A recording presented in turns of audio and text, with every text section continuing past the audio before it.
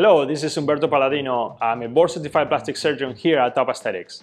Today we're going to be covering Exparel. Exparel is a commercial name for liposomal bupivacaine. Liposomal bupivacaine is a local anesthetics that is a longer lasting local anesthetic. What happened, there are small bubbles of a product that is a local anesthetic that is delivered through an injection during your surgery. These little tiny bubbles have a slow release of these local anesthetics over the first 48 to 72 hours, and it provides a great pain control after surgery.